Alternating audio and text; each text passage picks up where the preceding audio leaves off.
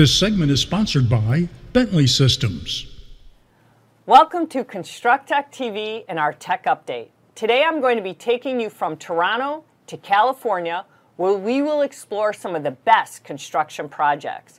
Today we'll be looking at the new Toyota North American headquarters, the University of California, an urban campus in Toronto, a hospital expansion in Florida, and the 50-year Old Dominion Boulevard Steel Bridge. First up, let's go to Texas. Toyota Motor North America has officially opened its spanking new North American headquarters.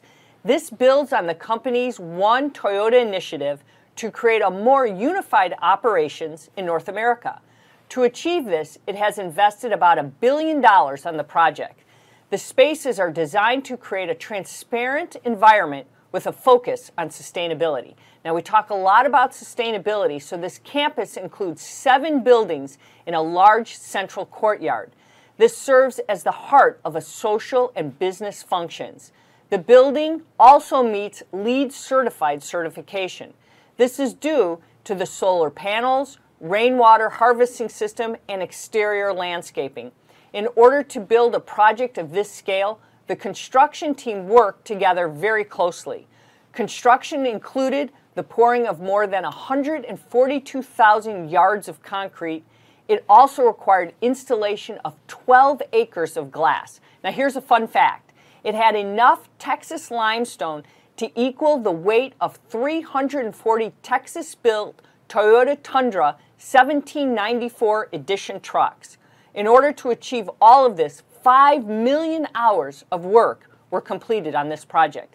And at its peak, 2,000 workers were on the site daily. This is certainly one project that has demonstrated immeasurable collaboration and innovation. Sustainability is key for many buildings, especially in California. We see that the University of California, Merced, has a goal to reach net zero energy, net zero greenhouse gas emissions, and zero waste by 2020.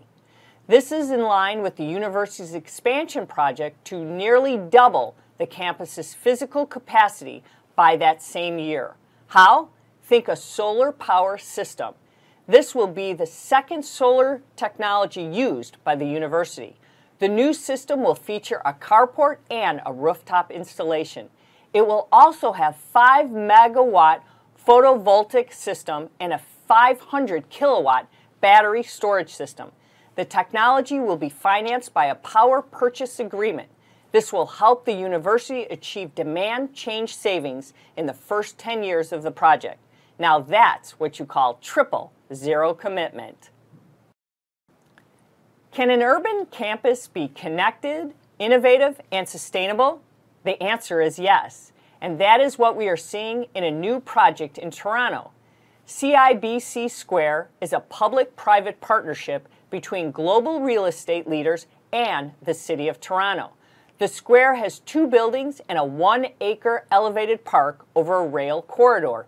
Each of the buildings will be equipped with a number of amenities, including fitness, parking, and transit options. The facility is located adjacent to Toronto's Union Station. It will help complete the Union Station's campus master plan by providing direct links to all of Toronto's transit channels. This is all made possible because government and the private sector are working in tandem for the good of the community. Hospital construction projects have many tricky requirements and regulations that must be followed. And this is the case with the Florida Hospital Waterman Expansion Project. The $70 million project adds 111,000 square feet of patient care space, including expanding the emergency department to 58 beds and a 24-bed women and children's unit. Additionally, floors 3 and 4 of the new patient tower will be shelved for future growth. In addition, plans call for the structure to support an additional expansion of up to 6 floors. This project also includes the addition of a subgrade connecting tunnel, connecting structures, and electrical MEP upgrades. With the help of BIM, The project team looks to complete this project by October of 2019. Infrastructure construction projects require careful coordination and attention to detail. One recent example of this comes out of the city of Chesapeake in Virginia. The town replaced the 50-year-old Dominion Boulevard Steel Bridge. The $345 million project was completed this year.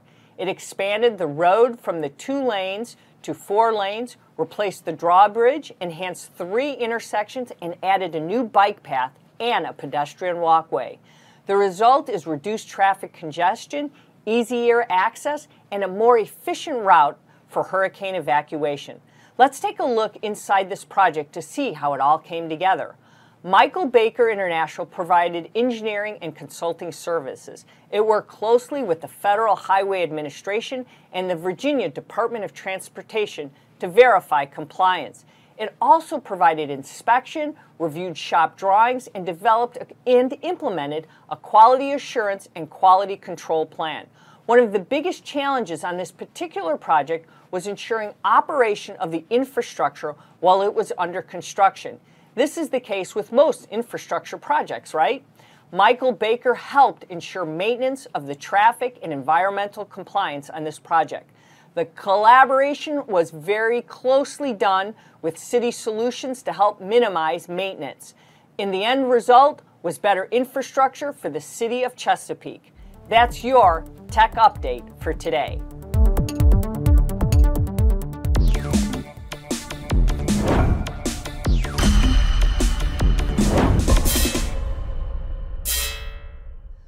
Much like every worker on the job site, every piece of equipment must serve a purpose. Still, all too often, workers don't look before they leap when using machinery on the job site.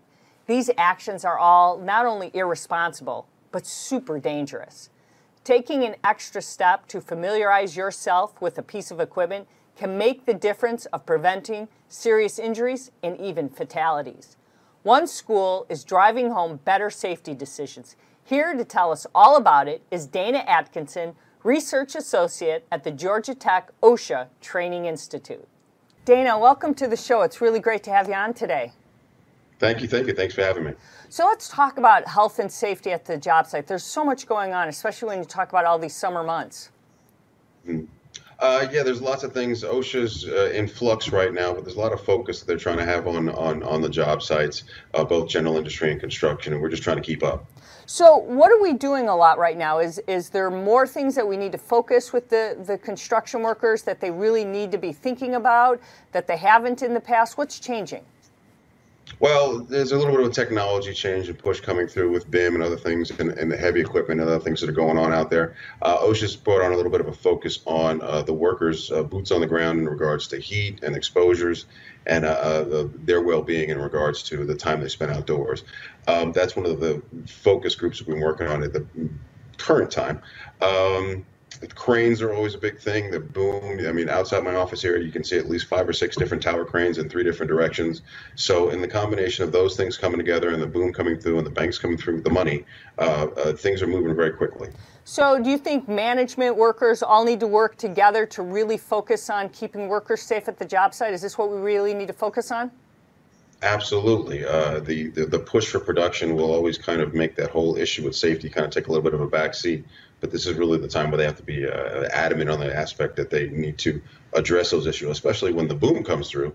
You start getting those less experienced workers that come through that think they know, or you make the assumption that they know, and that's where you start having those gaps in the process of knowledge transfer. That's an interesting point that you say when you say that. They think they know, because that always scares me, because sometimes they have this training, they forget, and they start doing really, sometimes I want to say, almost dumb things. They forget, and that's when the biggest injuries occur. True. There's 2 types of training. There's the formal training and informal. The informal is going to happen or not, whether or not you want it to happen or not. You have to be proactive in dealing with that and establish the normal protocols instead of that normalization and deviation that you get through informal training peer to peer. And especially the new guy, the experienced one, the one that's trying to do the best job without the most knowledge, the institutional knowledge that they should have. And it makes it difficult, especially when you start pushing production and production starts becoming paramount, as it always is, unfortunately, because that's what we get paid for. But we're trying to work on that and balance it out. We're seeing a lot of incidents occurring. It's not decreasing. It seems like we get more accidents in the summer months because we're rushing these projects. How do we get them to focus on being safer and avoiding, when using hazardous materials or other things like that? What do we got to do there? Well, it's the longer days. It's the longer hours. They're out in the daylight. You have more time to get work done. You can go through and push these things through. As the construction guys like to do, they come out and get going at the crack of dawn. They have to be more diligent in making realizations of breaking the day up and being adamant on when tasks change and jobs change to address the protocols that are needed to do the job and don't make any assumptions. But anytime you have a boom and you have more numbers and more people, you're going to see that uptick because, like I said, you're going to have this less experienced people coming in or people who are doing the quote-unquote fake it till you make it in certain aspects to try and, just get that check. I hate to think that we have this economic boom in construction and that leads to more, injuries. But are we using and leveraging technology to kind of help us, offset this boom, to kind of help them kind of step back and say, let's use the advantages of where we are with technology now to maybe, avoid some of these injuries? Absolutely. BIM is not only for construction, but it's for work process. Any part of your work process, from the building to the task to the operations, should be done in the design phase. And that is the real issue with design, bid, build, and using these technologies. They're really much more effective in modeling in the beginning parts of your process to understand how you're going to put these projects together, what tools you'll need to operate safely, and what scope you want to try and keep your people in so they don't try and do too much. Are there other things we need to be thinking about, materials, things that are on the job site that we need to be kind of looking for right now when we're doing this big boom? True. Being down here in Atlanta, it's the issue with the heat and the idea that, just suck it up. You'll be all right. It's not that hot. It was that hot for me when I worked there. Oh my gosh, you're making me laugh right now thinking that.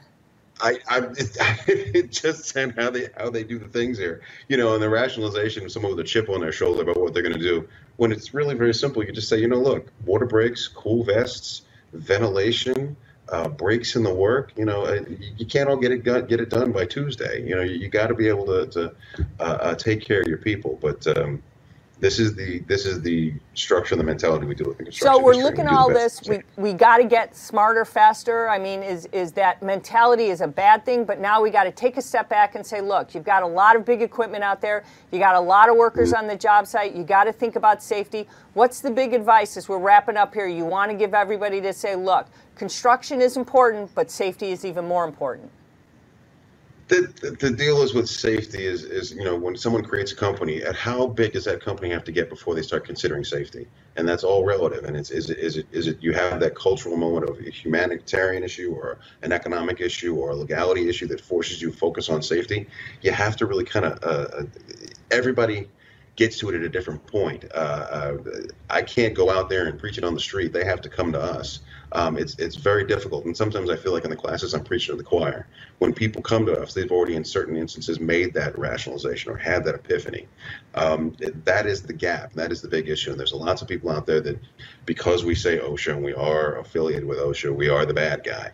We are a consultation service. We offer consultation for small businesses. We offer training programs, and we even started an academic program of professional masters in occupational safety and health here at Georgia Tech.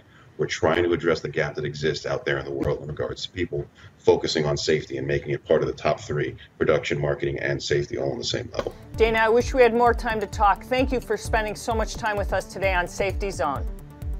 You're very welcome. I enjoyed it very much. Hopefully I'll see you again. All right, take care. That's our Safety Zone for today.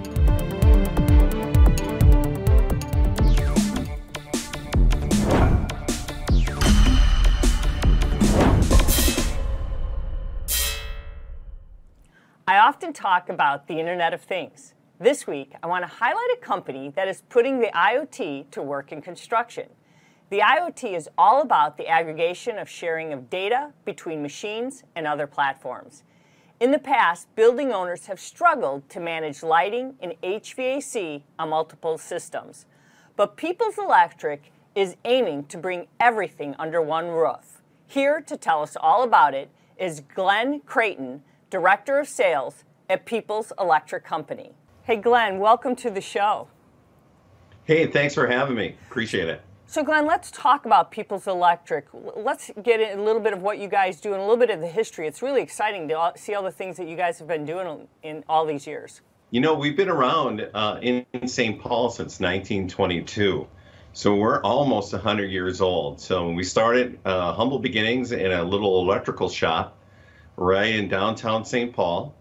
And, you know, we've evolved over the years. We do commercial, we do residential, we did streets, we did industrial work, and we do a lot of different types of lighting throughout the state of Minnesota and western Wisconsin as well. We also are involved in communication. We're also involved in BAS. We're also involved in electrical. We're also involved in security and fire and alarm. So we have part of our unity, all these different entities that we can give to our customers. Let's talk about that. You talked about building automation systems, BAS. How has that grown in the concept right now, and how you've been able to build your apps and development and connecting to make that as a part of devices and systems? How's that been a big part of your growth for the past 100 years? Well, you know, the new things that are coming out, you know, as technology advances and everything that goes along with that, it's really exciting what's taking place. And we're, you know, just like when the internet began, we're now evolving into like the IoT areas and how we can communicate to individual devices throughout a building facility. But as we know right now, it's still at the beginning, but we are able to put in systems that can able to future-proof and be able to tie into these different technologies as they advance. So when you tie in, when you talk about that as a utility type company, an electrical company, is it important for you to use the Internet of Things as you describe as something that really grows and connects your customers and the way you're doing things in a unique way? How do you do that? Well, you know, I'll be totally honest with you. The Internet of Things is still new to us, and we're still learning that whole process. But as we've been hearing and what we've been noticing out there is there are those ability to be able to communicate to and mine that data to be able to perform and create better opportunities within a facility or any kind of commercial project or residential project or anything that's going on in our industry. So how has that changed from what you see? Because right now the Internet of Things is driving things differently. So how is that changing the way you see, the way you work and deliver things to your customers from how you've changed your business or how you see your business changing? Well, you know, we have to evolve. As a company, we have to be able to figure out what's taking place and be on the cutting edge of that new technology. And like I kind of referred to before, we want to get involved in that because we see all this opportunity that's taking place, and it's the future. It's here, but it's at its infant state, and we're going to figure out how to best take advantage of that technology for our future, for our company. As you might know, this unity thing that we've come up with is now just starting to take place within our company structure. Let's talk about some examples of that unity that you describe. Are there examples that'll help our viewers understand what you guys are doing? Well, you know, really it starts with education. And the education behind this is really essential. And it starts with the owner, and then it goes to the architect, goes to the engineering firms, then it goes to the general contractor. And when we talk about unity, we're talking about coordination. We're talking about tying all these different apparatuses that we have, the communication, the lighting controls, the BAS controls, the electrical, and bringing them together in a construction building. And the real key here is, with that coordination, we're doing it with one company that's able to supply this type of unity that can really make a building system shine. And really, essentially, it's going to create value. It's going to create energy savings. It's going to create all these different nice things and less redundancy. Really important, because you essentially in our industry, what's taking place is there's a lighting control contractor, there's a fire and alarm contractor, there's an electrical contractor, there's a BAS contractor, and they're all fighting over each other in a construction site to create what we're trying to do with unity. So to summarize this, how do you put it all together? What's the best way that you would summarize what unity is? Unity is a coordinated effort with one company putting all these different entities together and creating one platform. So what happens is when you create one platform, you're making it easier for the facility managers. You're making it easier for the owners. You're making it easier for the general contractor as well. Glenn, thank you for being with us and joining us today on Someone You Should Know. Thank you so much. Have a great day.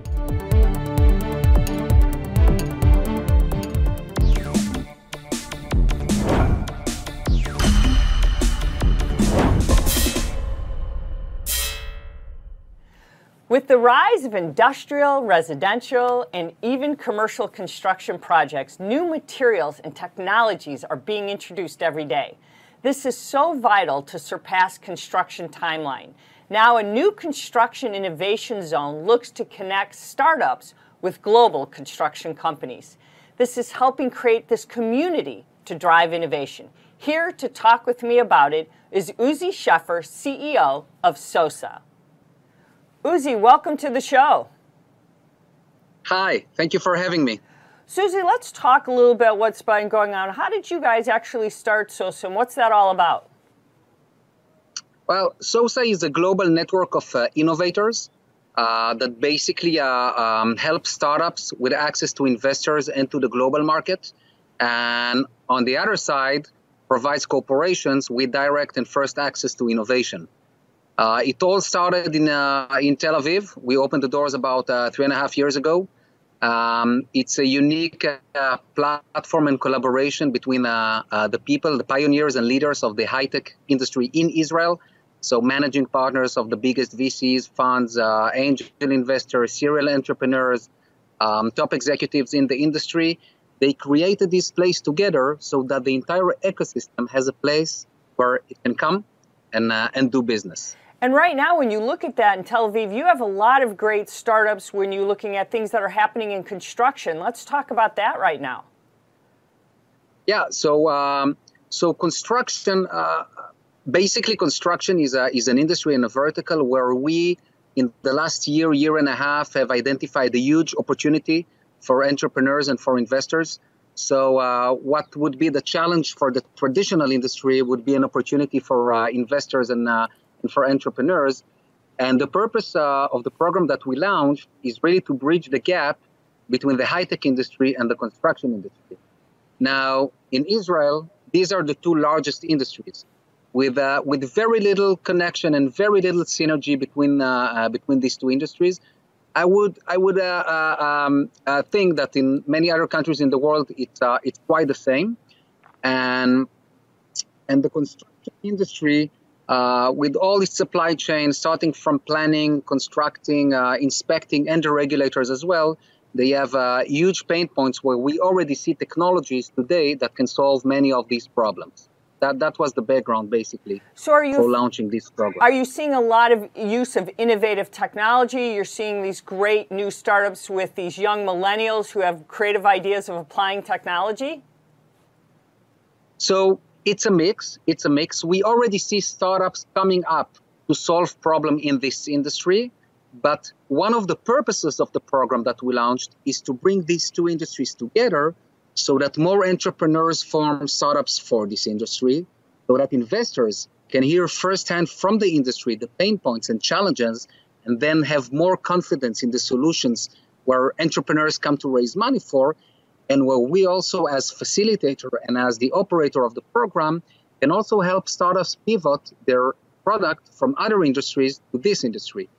Because anything which is supply chain management, predictive analytics, predictive maintenance, all the world of big data, AI and machine learning that can be used for planning and automated planning for maybe 80 or 90% of the process.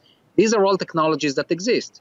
Everything which is, well, we already see startups today based on drones, for example. So autonomous drones, either measuring or performing automated inspections that save a lot of manual work effort and are able to identify errors in the construction in nearly real time. So it's a mix of existing solutions that need help to get to the construction industry and providing access to the construction industry to technologies while supporting the formation of new startups. So do you see a lot of, when you talk about this, the advancement of machine control, artificial intelligence, these kind of technologies being blended with this creative development of these startups, taking technology to places beyond what we use already in BIM and some of the technologies in the supply chain to things we haven't even thought of right now? Yeah, so we see the entire mix. And I can share with you that for us, we are a very result-oriented platform. So it's important for us to see results in the first year of operation when we start innovation programs in certain industries. So we onboard startups and solutions which represent a mix of quick wins or solutions that are easy to implement, anything from project management, which can optimize a lot of the work of construction companies, and through, let's say, mid-level difficulty for implementation, autonomous drones, up to more disruptive stuff that will probably be implemented 2 or 3 years ahead, like 3D printing, which are startups that are a combination of materials, hardware, and software, and more complex startup in the world of big data. Have you had some successes right now with a few startups that you're seeing really start to take shape? We launched the program 2 months ago, and one of the company building, which is actually creating a marketplace and an ecosystem for developers and future residents to communicate and engage one with each other, have already a signed pilot with a project with 3,000 residential units. So that's great, and we'll see more coming in the upcoming months. Uzi, can you explain how this all got started? Yeah, so actually this program is backed by the Israeli government, by the Ministry of Housing and the Ministry of Economy, and by the Israeli Builders Association. The government involvement in sparking innovation in Israel is a model that had been successfully implemented in the automotive industry, for example, and now the government is looking for additional verticals to support the creation of technology communities. They chose as SOSA to run this program because that's our business. So we connect supply and demand in different traditional industries. Well, I think it's really exciting. How can our viewers here that we have get in touch with either on being investors or actually wanting to be a part of the startups? So they are very welcome to get in touch with us. Just go online to our website, SOSA, that's SOSA.co, and we have a page for the construction tech program, and we'll be happy to get in touch. Uzi, thank you so much for being with us today. We appreciate all your time. That's our innovation and technology. Thanks again. Thank you for having me. Bye-bye.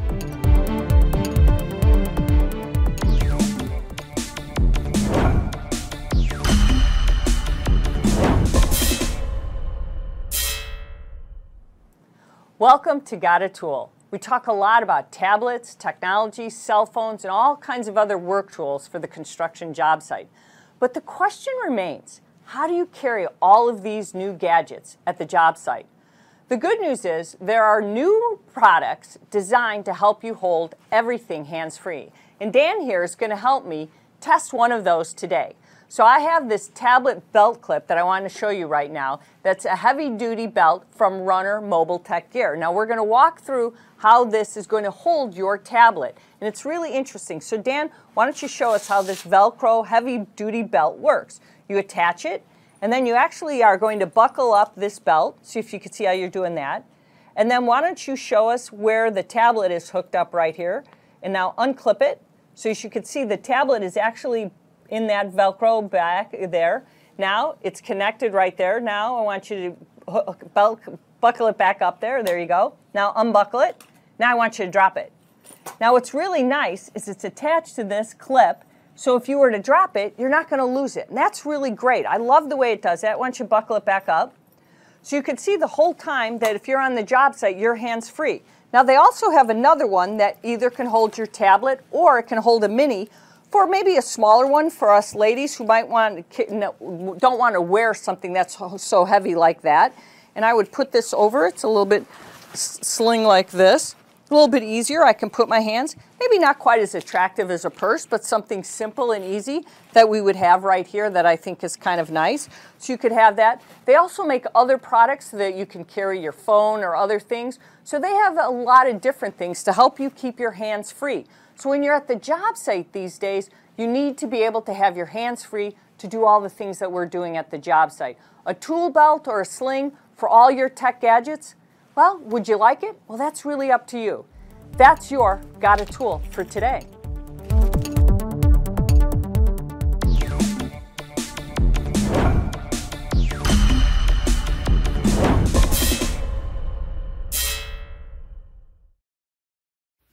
This segment is sponsored by ECI Mark Systems. Home builders, listen up. Connectivity is changing your projects. But with technology, what should you be thinking about in the buildings that you're putting up? Today I'm going to walk you through the top technology you should be incorporating into your new builds. I believe there are 4 key areas that home builders need to consider. So let's walk through each of them on the show today. First up, sustainability. Homes are responsible for a significant amount of energy use. Buildings in general account for 40% of the national CO2 emissions. LEED certified buildings consume 25% less energy and 11% less water. Retrofitting just 1 out of every 100 American homes with water-efficient fixtures could avoid 80,000 tons of greenhouse gas emissions. Now think about that. Technology exists to improve energy efficiency. Some of the most highly sought among home buyers include thermostats, light bulbs, lighting, and even appliances. We've been seeing this transformation in the market as of late. Companies such as Nest have entered the market with these unique products, which we all know has been later acquired by Google, but still, Nest has really helped redefine thermostats.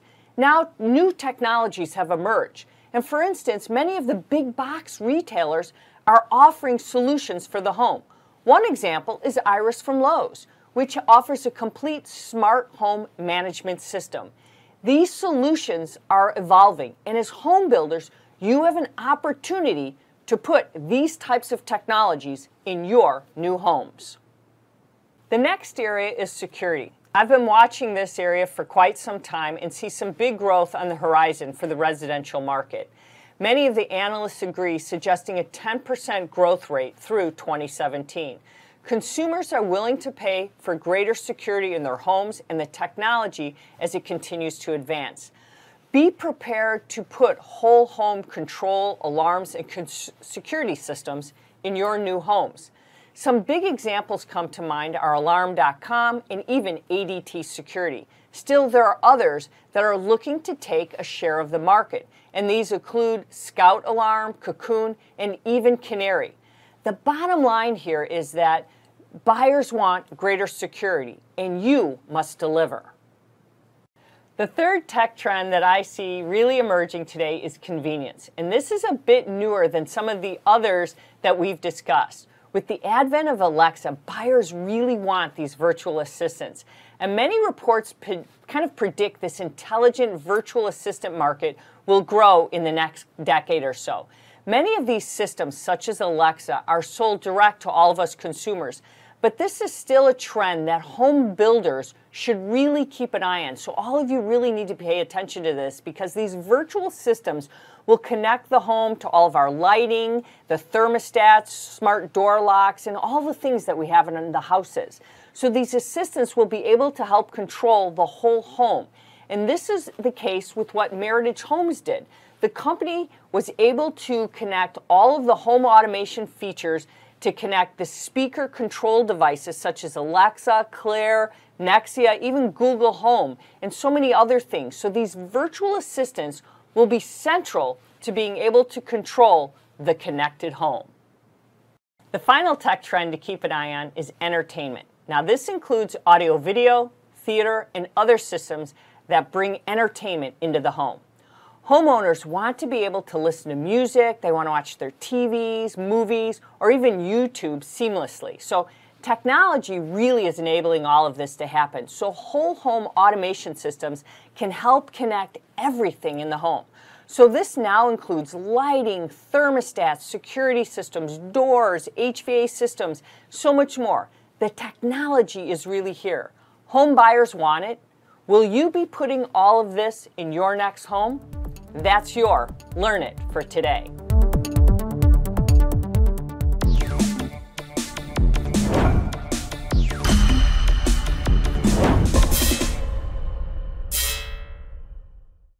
This segment is sponsored by Leica Geosystems. Machine control is our word of the day, or should I say, words of the day. In construction, this is used to accurately position equipment. But did you know this technology has its roots in manufacturing? The earliest version of the computer numerical control was developed shortly after World War II. It was developed to manufacture more accurate parts for aircraft. But by the 1950s, the technology had advanced, and there is enough data to indicate practical possibilities in other industries, such as what we're talking about today in construction. Today, the technology can be used for automated motion control, and this means a system of devices can manage, command, direct, and even control the behavior of other devices and even systems. That is the definition we most commonly use for machine control today. In construction, this means accurately positioning equipment based on models and GPS systems. A machine can be guided based on the data it receives. So this includes moving an electric or hydraulic motor. And it also includes grade control. So machine control has changed how work is performed at the construction job site, and as it increases productivity, we are seeing improvements to the technology. Today, machine operators can leverage advanced controls to position equipment so much more accurately, and that is leading to even greater technology advancements in machine control. So think artificial intelligence, advanced learning, and even intelligent machines. This could help take machine control to the next level in construction. Machine control, that's your word for today, or should I say words, and thank you for watching Construct Tech TV, where we are talking tech at the job site.